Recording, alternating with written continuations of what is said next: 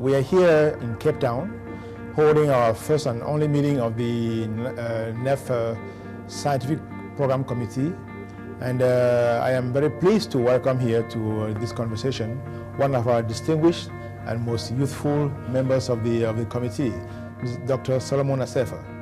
Welcome, Solomon. Thank you very much. Tell us a little bit about your background, yourself, your origins, your scientific background, and how you got to be part of the NEF.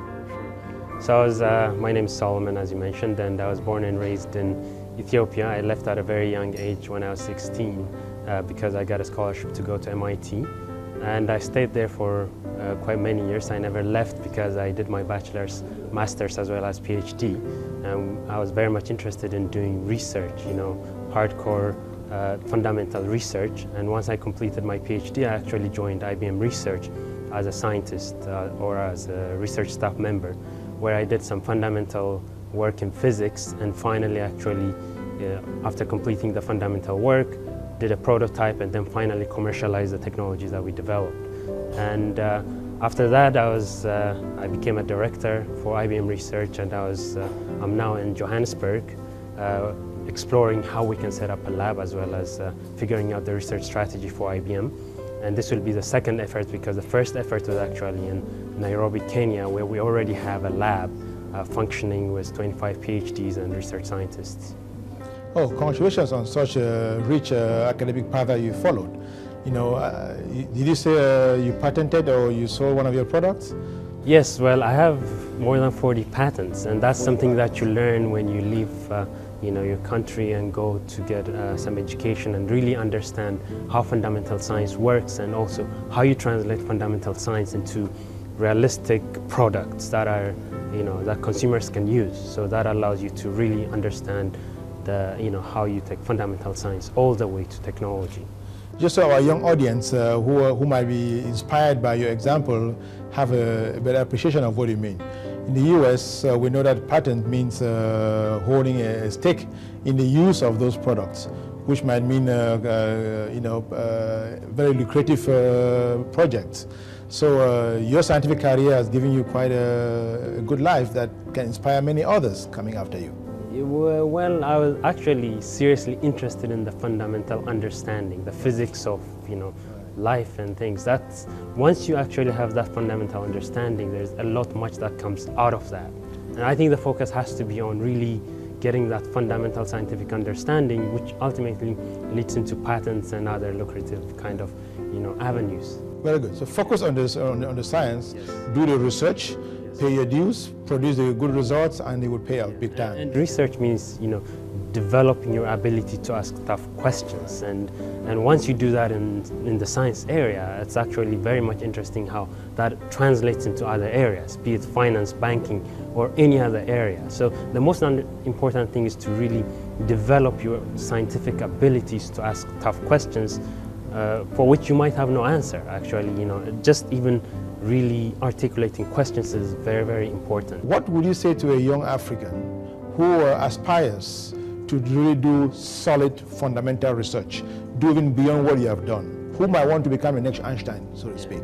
You're absolutely right in the sense that not everybody gets that opportunity, right? But at the same time, Africa is really evolving. The demographics is changing, our economic, the socio-economic situation is changing as well. So I'm very, very confident that more opportunities will come to their way. But at the same time, we also have to understand that the way education is given to people is changing. I mean, there's a lot of content that's available online. Now there's a question whether or not everyone has availability to online access, but that's happening. Slowly but surely that will happen. So we have to understand also that the means of education, how people get content is changing, and as much as possible, young people have to try hard to look at education from a very different perspective. Yes, there's education in the classroom, but what more can they learn when they go out of the classroom? How do they work with their friends and their mentors and supporters to have access, even outside of the classroom, so that they have a unique type of education. And they also have to really be innovative on, again, the type of questions that they ask, and then after that go out of their way to make an effort to connect to people who can help them get that content. So there are many ways, but in a sense also, it's not just about waiting from your school or your professors or from your government, it's about the personal effort that you put into, getting answers to the questions that you're asking. So more like their dreams, their ambitions, and their discipline and how they organize their lives to actually pursue whatever they have in mind to pursue. Yes, they have to dream. Yeah, they have to dream big, and always be careful that they never ever let anyone else kill their dream. So how do you see these large tech companies coming to Africa? Previously, many companies, before the tech era, many companies come sell products in Africa. Now, the new companies want to actually come and set up shop in Africa. Now, how do you see them setting up shop in Africa to sell their products as opposed, or maybe for their own profit and outlook, to actually train Africans, create even their own technical universities or institutions, whatever they may be, in Africa, that might actually help them get local manpower to develop the next kind of products that will give them profitability?